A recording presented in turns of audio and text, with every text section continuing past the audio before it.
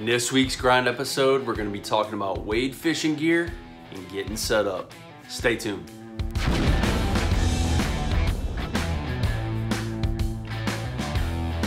So the water temps are up high enough, they're warm enough where everybody who doesn't wade fish in the winter time is now starting to get out of the boat and start to wet wade, is what we call wet wade, where you're not wearing waders and basically you're getting in the water almost like you're swimming, but instead obviously you're wading.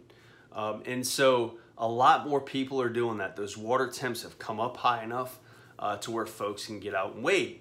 And so I just want to run through a couple of things that help you be more efficient, more effective, and they work for me, right? In the wintertime, I wade fish predominantly in the wintertime, but also wet wade, you know, certainly in the spring, summer with my kids when I take them. But obviously this is going to be a more geared discussion towards wet wading. If I was wade fishing in the wintertime, I'd have a lot more base layers, waders, you know, your guide jacket or your Gore-Tex jacket, all these different things to keep you warm alongside the actual gear itself. And so I'm just gonna run through boxes, belts, shoes, and some other nuances here that you need to make yourself, again, more efficient wade fishing. All right, the first thing I want to talk about is your feet and taking care of your feet. And so I have two wade boots that I predominantly use. If I'm making longer wades, if I'm gonna fish all day, I'm definitely gonna go with something that gives me a lot more support, a lot more functionality, like a Simms flat sneaker, right? Super light. Again, a lot more rigid on the bottom. It has a great sole, has some arch support in there. It's more or less like wearing a shoe, but in the water. And if I'm making long wades, if I plan on fishing all day, I will definitely wear my flat sneakers. But if which I almost do about 80% of the time, is actually make short, quick wades in the morning, taking the kids out before the sun gets up and it starts roasting out there during the late spring, summertime. And so with that, I'll go with just a simple booty, a simple side zip booty. You can put it right over your foot. It doesn't have, again, the rigidity of like a hard sole. It doesn't give you arch support. It just gives you quick functional access to put something over your feet, give yourself some protection.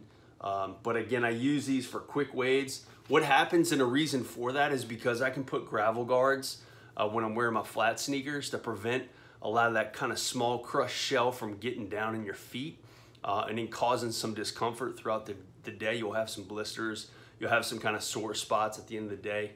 And also too, with these, it doesn't give you that, right? So if you're kind of fishing in some tidal areas, if you're fishing around, again, kind of some soft shell or something like that, you're definitely gonna get some shell, some sand certainly kind of come into your boot itself. And so that, again, for longer periods of time, that may build up and it just give you great discomfort throughout the course of the day. But if you're making those 2-3 hour wades, quick trip in the morning, working a beachfront, working a quick flat, working, you know, whatever it is, definitely the booties are the way to go. These are made by Chota. I don't even think they make these anymore. I've had these, I actually have 2 pair, and these have been great. These have been great. They're a good high quality booty. If I remember right, they were like 79 bucks at the time. I've had these for at least a decade. And so if you invest in good boots, then basically you're gonna take care of your feet, and your feet are gonna take care of you the rest of the day. And so I would highly recommend like a Simms. They make like a boot that's very similar to this, where it has a lot of flexibility. And if you're gonna step it up and plan on making wades, you can certainly wear these in the wintertime as well. You just wanna size up if you're gonna use these in the wintertime. But if you're looking to make longer wades, have a lot more comfort, a lot more protection, again, from shells and sand buildup in your feet and like your socks, definitely go with the Simms flat sneaker. Again, I know Simms isn't the end all be all, but they make great quality products. And then if you have anything, obviously you could send these back. Not sponsored by Simms in any way, shape, or form. Really believe in their products. But these chotas have been money, but I spent the money to get them. And so again, you find a brand that works for you, has some high quality components. The zippers have never failed. Again, they're kind of like a hard plastic, if you will. Not a whole lot of wear and tear on the side. You see a little bit of ripping, a little bit of tearing, stuff like that. But for the most part, these have held up very, very well. So again, spend the money, get yourself some good shoes, some good wade fishing shoes, because at the end of the day, your feet are gonna take care of you, and now you can focus on fishing and not your feet. All right, the next, I'm gonna stand up for this in here in just a sec, but the next is your wade fishing belt. So you go from your boots to now your belt if you're looking for comfort, right? And so if you wanna have the maximum amount of comfort you can to fish all day, not have a lot of wear and tear on your body, taking care of your feet, number one. Second is getting a really, really good quality belt. Okay, so the belt that I use is made by Hookset Marine Gear. And so I'll absolutely love these. So Chris Yost, I bought this belt back in like 2016. I was living in Florida. Chris Yost, the owner of the company, he reached out to me and I bought this thing full price. And so the reason I wanted to do that is because I wanted to fish it hard for years to see if the durability matched the price tag. That was the biggest thing. Is this is not a cheap belt in any way, shape, or form. Actually, the belt itself, so this is a 6-inch, and you can see the inside, the back side of this. So this is where your back would go. This is a 6-inch, and it's made from that kind of canvas strap material that you would see on like boat slings or boat hoists as they pick up. So like in the marinas of South Louisiana, when we would go to the marinas, we would basically, you'd pull your boat up, they'd put these straps underneath, it would lift your boat off the trailer. This is literally that same material. You talk about damn near indestructible, it definitely is, but it has a lot of pliability. I have to be honest, I might give this thing a rinse once every 5 trips, but really I don't rinse it much. And it's held up very, very well. Again, not sponsored by Hookset in any way, shape, or form, but I wanted to run this thing through the gauntlet, and it's held up very, very well. Okay, so the reason I say price tag, right? So first off, you would just buy the belt, and they make 2 different sizes. I want to say the 4-inch and the 6-inch. This is the 6-inch. Again, a hard canvas kind of strap here.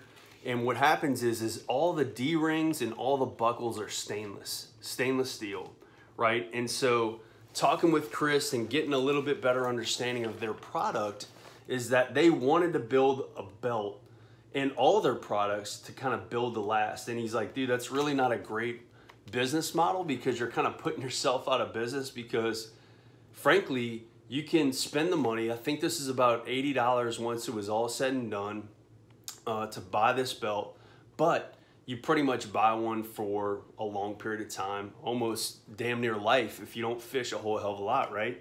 But again, you can see in the plier sheath right here. So the plier sheath, pull that out. So I got my Danko pliers. What I do is I put that in there. This is the only thing, I'll talk about the only downfall. But in this plier sheath, on the bottom, you can see all the D-rings are stainless steel. Again, I rarely rinse this thing, and frankly, there's really not an ounce of rust on this thing at all whatsoever. And it's held up, and it's been fantastic. I can tell you, David Rousey, Jay Watkins, a lot of these guys actually use Hookset because it really does have really good high quality performance. All right, so I'm gonna stand up, I'll show you how it fits and go from there, right? So, all right. So right around the waist, comes through this buckle right here, come through, and then you push, and it clamps and stays on. So it's really almost like a spring tension. If you're ready to take it off, just pull it, boom, and it slides right off, right? So again, super simple. Now the thing about it is, and there's a couple of downfalls. So the first is the actual box sheath. I had to buy this separate, and in the spring, summer, I will add like an extra box of tails or something along those lines, or anything, maybe a couple extra top waters. Here's the deal though, is you have to actually thread it on the belt itself, and so it doesn't come off, right? So if I'm fumbling around back here, I would have to slide the belt around. I'll show you. So once you get it on, if I'm fishing, if I want to get in there, I got to slide the belt around and then get into that, right? And then slide it back. Well, here's the problem. I often fish with 2 rods.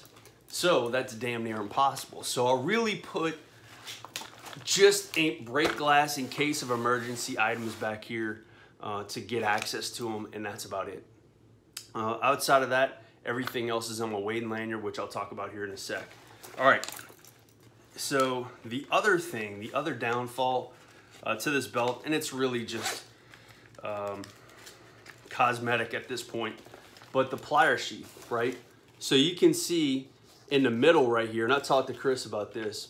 Actually, there's 2 more things. So right here on the plier sheath, when you pull that up and then release your pliers, granted it's not on me, and you take them out, when you go to put them back in there, it's kind of a pain in the butt, but that thing wants to get caught and it doesn't push them all down in there. So what I do is, I might just remove the damn thing after a while, but you slide it back in there. In short, it takes 2 hands, okay? The other thing is both D-rings are on the bottom. I wish they had one more right here on the side, and I'll show you why, because when you're putting your boga float down there, that's hanging low in the water and your float's up here, right? And so when you need access to your float, you have to grab this and then kind of fish it back through, and then you want to take it off, right? As opposed to if it was right here, it was kind of dangling right there, and you could have quick access to it and then disengage your boga float. But again, Hookset marine gear, fantastic belt, fantastic, I mean, just insanely good quality stuff right here. So if you're gonna invest, again, get the 6-inch. It's gonna have the kind of back support that you need throughout the rest of the day. It just, again, makes your wades that much more enjoyable. So pop it on there, have everything ready to go, and you're set. So wade fishing belt, that's the one I use, Hookset wading gear. All right, so we talked about boots, we talked about your belt. Now we're gonna start talking about kind of tackle setup. All right, so much like I just explained when talking about the belt, I have that pouch in the back side, again with a box of baits, a box of things that I would need, break glass in case of emergency. If I need access to it, I can, but it's not very easy to get to, but I have it if I need it. So I really have everything that I'm gonna throw in terms of tackle in my actual wade fishing box itself. I prefer the Sling. I know a lot of people do not. I prefer the Sling with the belt. Actually, a lot of people just actually wear the Sling itself if they are wearing a wade fishing sling, because there's really no need for a belt, because again, everything that you need, from if you are carrying like a stringer from your boga float, you can put that here. There's so many D-rings on here. You can put it down here where it hangs low. You can even go even further. There's some more D-rings down there. Again, it's out of your way. It's really everything that you need on your actual sling itself. But I still prefer the belt. Again, I prefer the belt, to, especially in the wintertime, to help kind of create a barrier between the water and my waders and kind of protecting my core. But in the spring, summer, I still wear it because I just carry a lot of stuff, right? I like my pliers there. I do have a plier sheath right here on this one. But again, it's my routine. So I'll just stick to my routine. But I prefer this. This one's made by Feral Concepts. And so the good thing about these, and this is why I like using these in the spring, summer, winter, I'm sorry, spring, summer, fall, is because now he's come out with a larger box style. So this is obviously a Plano, but it's the larger box version of this.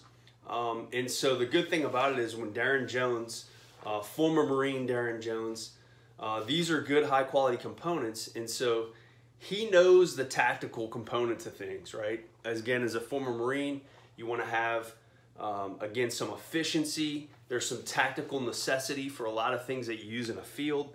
And so he's kind of taken that concept and brought it over to the wade fishing game. And so this is why I really like it. So I carry 2 boxes, not on me, but I'll have one more in the actual boat itself. I'll fish out of a solo skiff. It's more than what I need. And so I'll just keep a spare box. So this one's gonna have my soft plastics in it just for this time. Again, I'm throwing the whole shooting match. I still have some jerk baits. I have some top waters. I have some soft plastics. I have a lot of things because in the springtime, they can be very, very unpredictable, right? And so I want to be able to adjust with them. And so in my bigger box, I have more variety. If I need to, and I can go down and simplify my approach, I can go to a smaller box size, which just has a few things in there, right? Maybe a couple tails, a couple extra pair of jig heads, a top water or 2. It's not much, but it downsizes the things that I need. And so the good thing about it is, if I'm fishing and I want to make that adjustment, if I know they're going to be eating tails and I already have a small box of tails, I can lighten the load, if you will. And what you can do is, he's got these clips right here that come off the actual box itself. I can stow this away. I can take my smaller approach. I can clip these in. When I get back to the boat, whatever, but I have it ready to go because I pre-rigged it. And then now I can downsize whatever I have, and I have, again, some kind of tactical utility, right? I can downsize whatever I'm going to go fish, right? So again, I like these boxes. I like their versatility to them. I like the components to them. They're really good. I know they're flambeau boxes on the smaller ones, and the bigger ones are going to be your Plano. But those 2, I typically have one of each in the boat and ready to go with me. And so in the winter time, though, I will go to the Stinky Pants, wade fishing lanyard strap, if you will, all that stuff. Again, he has the larger, or actually, I've taken his lanyard and I put it on my own box. The reason I do that is because I'm predominantly fishing 2 types of baits. So much like I simplified my approach with a smaller box size, I still simplified my approach in the wintertime with a lot of corkies, mostly jerk baits, but I have all of that in a much larger box size. And so now I know that's pretty much going to be it. That's what I'm going to use, and then just go from there. And I still have some of the creature comforts. Again, the plier sheaths, your D-rings, all those stuff that you need for like bogas and stuff like that. So again, boxes and wade box slings, I know they're not for everybody, but it's what I use, and that's the reason I have a couple of options for when I actually do go fishing. So again, consider spring, summer, maybe downsizing, or if you want to go to that 2-box option, never's a bad thing.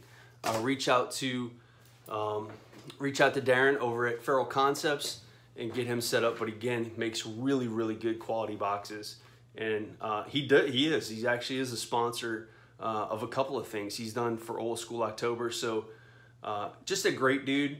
Again, a service member, a fellow service member, and so I like to show him some love. But also Jason at Stinky Pants makes a great product, and they are sponsors as well. So giving you unbiased feedback of what I use and why I use it. So next, we'll talk about some of the other things that I carry on my person when I'm wade fishing. 2 more things. The first, it is the dumbest tool, but honestly, it's the best tool. And that is basically a nipper lanyard. As crazy as that sounds, and I know there's a myriad of different ones that make them. I know Sims makes them, but you can take a piece of 30-pound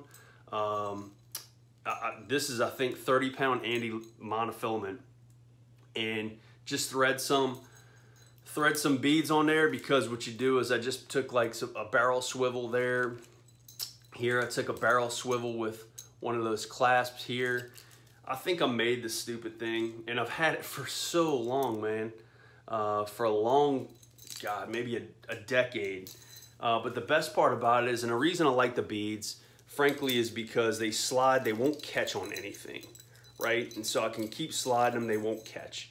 I typically have, and what I did is I staggered my nippers from my scissors on both sides. That way, if I need one or the other, the weight of one or the other isn't gonna counteract, right? So it's almost like wearing a necklace where it kind of sits, as opposed if you had two of them on both sides, now they're kind of trying to pull against each other. So I'll either wade fish with one here, or if I need my nippers, if I'm tying a bait, I'll just get on it from here. It's long enough where I have some utility if I have to pick out a bird's nest in a reel, or if I'm tying a leader and again, I'm waist deep, I wanna have a little bit more length. So it's not super long, but it is a tool that you can make literally for like $1 and an extra piece of 30-pound monofilament. And this thing will save your bacon so many times. So a couple of barrel swivels. I don't even know what those things are called, but on a barrel swivel, and then just connect those to your nippers and to your scissors, and then you're set.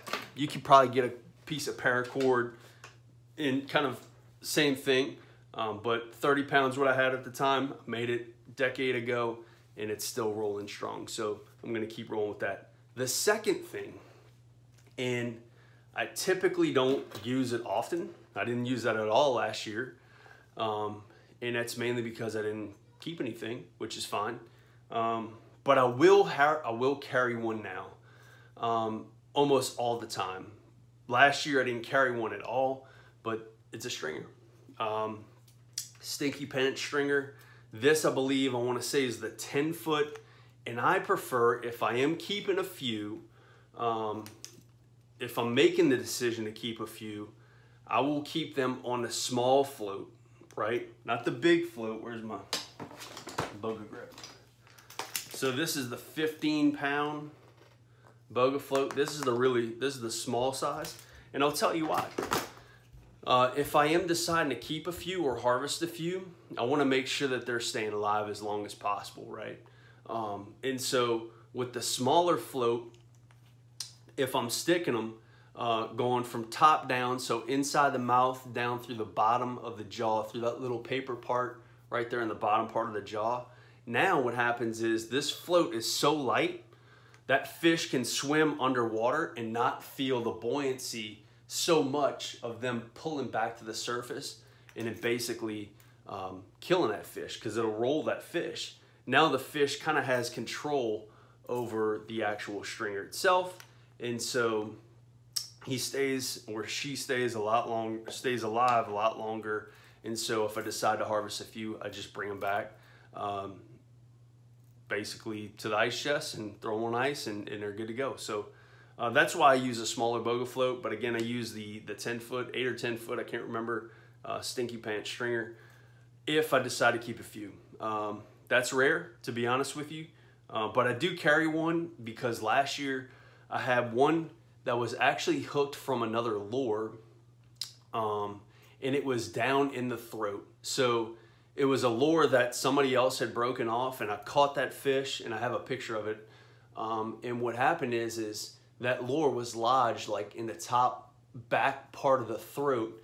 And so I didn't want to pull that lure out, and I was hoping that fish would pass it, but I caught the fish, right? And so if I had my stringer, I would have harvested that fish, because it was a basically like a hybrid swim bait that was way down in the throat. So, you know, I just want to have the ability to harvest if I do hook a fish in a bad spot, gut hook it, pull out gill rakers or something along those lines.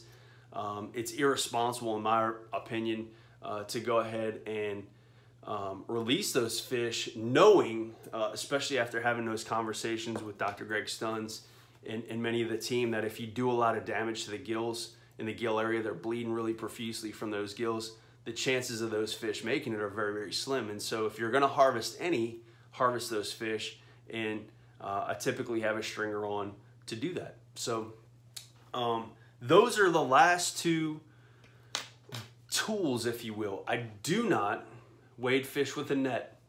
I do not wade fish with a net at all. The main reason I don't, it's big, it's bulky, it gets in the way more often than not. And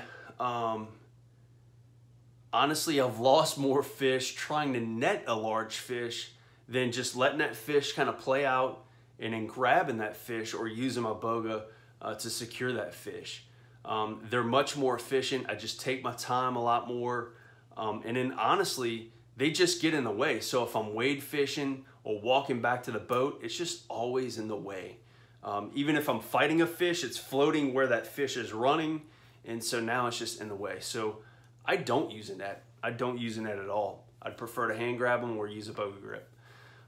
Let's see, the last thing is like the Forever Last, and I know Hookset makes those kind of live well bags. I have used the Forever Last one. The reason I used the Forever Last one, to be honest, was I would actually just tote this thing around, which would be where I can go ahead and capture some of that content out there, because it was just too bulky to fit in my kind of wade fishing setup. And so I would carry that stuff on me in one of those live well bags. And I had the utility too if I did gut hook a fish or kill a fish or something along those lines. But I just don't like doing it. And so now I just keep my phone in my actual chest pocket if I have something or come into an emergency or something along those lines. And then I'll have my actual stringer set up, because wade fishing, in my opinion, the less you have is more. You gain in terms of efficiency and less things that you could have go wrong. If you minimize your approach and you can kind of downsize the things that you have and simplify your wade fishing setup, you will be 100% more efficient. Bringing, again, all these different totes out there and things that can kind of get in your way, it's a nightmare. So downsize it. All I have is a good pair of boots, a great wading belt, a wade fishing sling box, and then a pair of nippers and a stringer just in case, and a boga grip. That's it. And a boga grip. That's it. So hopefully you found this helpful. I know this is somewhat of a long one, but I got a lot of questions on my wade fishing setup, and so I wanted to share that with you, and hopefully that'll help you kind of get yourself and things in order as you go and enjoy the wet wading season this year. So again, maybe for wintertime we can go through all the base layers and other things that I'll wear for a really good efficient time, a good safe time in the water during winter wade season. But for spring, summer, if you just have these simple things, you will make yourself way more efficient and have a really good time. So again, if you enjoy this type of content, certainly leave a like, subscribe to the channel, do all that stuff. We just want to provide, and hopefully these have been helpful. So again, certainly leave us a comment for sure. Definitely represent our brands. So Trash Cat Coffee, they've been more than gracious enough to sponsor this grind series. So Trash Cat Coffee, definitely look them up. Their links down in the description. And also KWigglers as well. So thanks to Wayne and Larry over at KWigglers for letting us get this grind series out to you and produce this type of content. So hey, maybe leave a comment in the description about what you would want to see on the next grind episode, and we'll get back to it. But until then, tight lines, God bless, and always remember, take what you need and release the rest. God bless.